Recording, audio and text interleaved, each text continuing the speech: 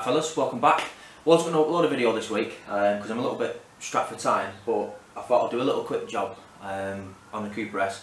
And also I just wanted to kind of mention as well, I've just hit 3,000 subscribers as well on YouTube, which is just absolutely insane. I just want to say a massive thank you to everyone who subscribes, watches the videos, comments and gives advice and stuff. I really do appreciate it. And honestly, without you guys watching, I wouldn't even upload videos. I know when I initially first started saying I'm going to do YouTube, I said if I get 500 subscribers and a video gets 100, 200 views, it'd be worth my time doing it. And the fact I'm getting sort of near 10 times that, I know the last video I put up on the Cooper S has had thousands of views.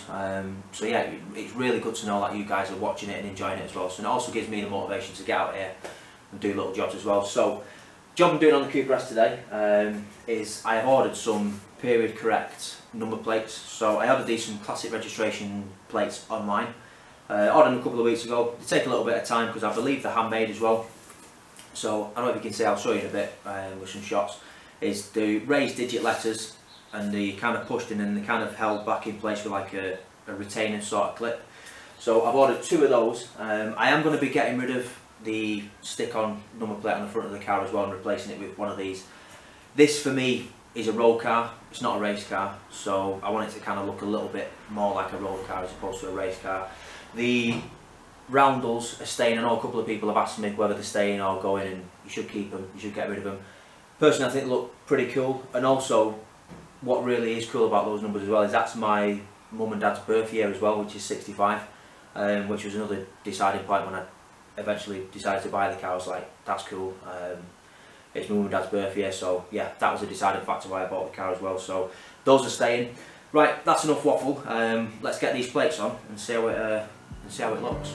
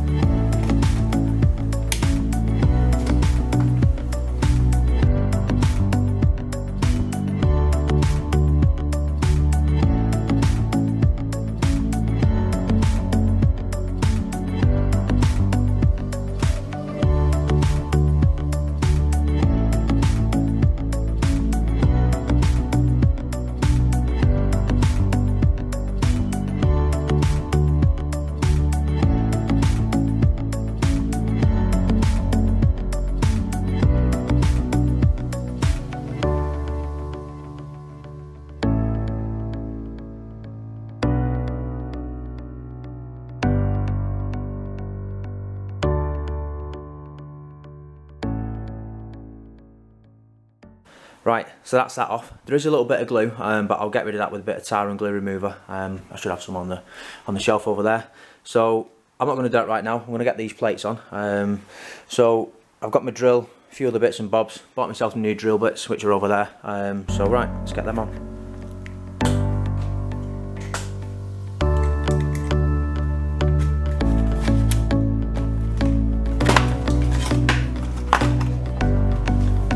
Wonder how long it'll be until I lose them.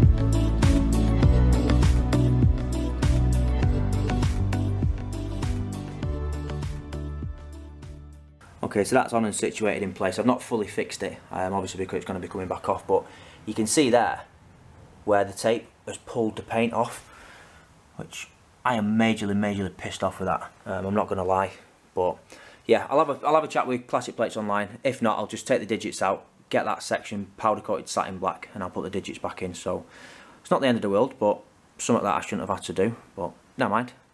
Right, okay, so that's that on.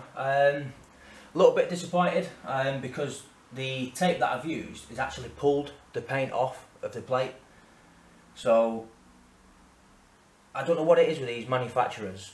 I don't know why they just don't do stuff properly. So that's clearly not been prepped properly. So I'm going to get in touch with Classic Plates Online, tell them about it, and if not, I'll just take the digits out and just go and get the back of it powder coated myself.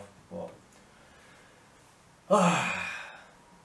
actually no job I do on my minis goes right first time. I always have to do it like 3 times, 4 times before I actually get it right. But yeah, let me know if you think I'm out of order, but I don't think when you put a piece of tape on a painted product it should pull paint off.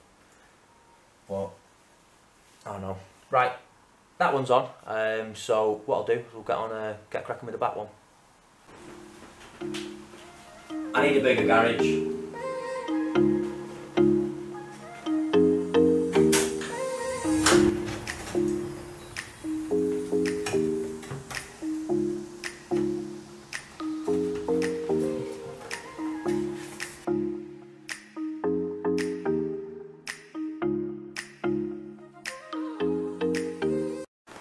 Boom, there we go. This will be getting powder coated at a later stage, but I'm just going to try get the reg plate on, get it all drilled, and then once it's all been drilled I can get it all powder coated, and then that will be spot on. So that's the reason I'm fitting the plates first before I get it powder coated, so then it's all nice and sealed rather than drilling a fresh oil and powder coat. So I'm going to get these bits off and get the plate on.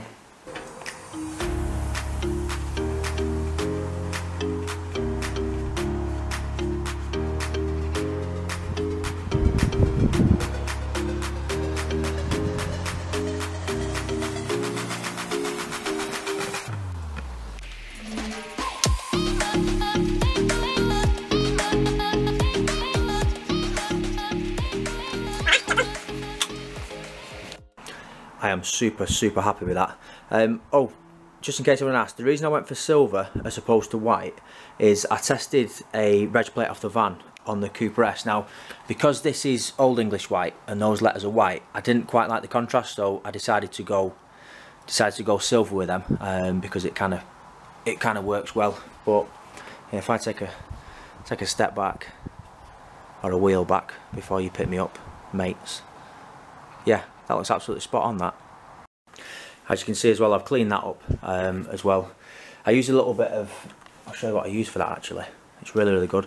I used a bit of Auto Finesse, Obliterate. Basically I just sprayed it on and it literally just takes all the glue off. You can still see my dirty handprints.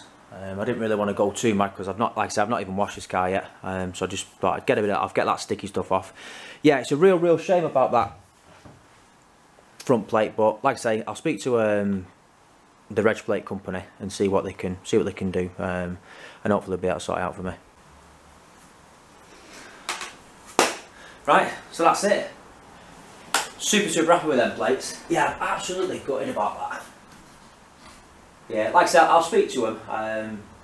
I don't think I'm going to get anywhere with them, to be honest with you, because I've now drilled 2 holes in it. But yeah, if anyone is doing them in the future, like I say, I ain't a professional. It might be my mistake, but for me, that shouldn't peel off. If someone's prepped something right, it shouldn't come off. But you never know. So, like I say, back one's on, all set. Took the glue off the front. And like I say, all I need to do is just, when I eventually get that plate sorted out, I'll get that one either replaced or I'll get it powder coated and sprayed up and stuff.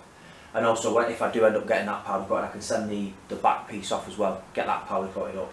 And there's a couple of other bits as well in the car, which I want to do, but I'm not going to go into too much of that because I'll save that for another video.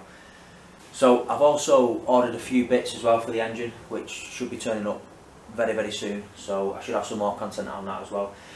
Like I say, I just want to say again, thanks very much again for the subscribers and stuff.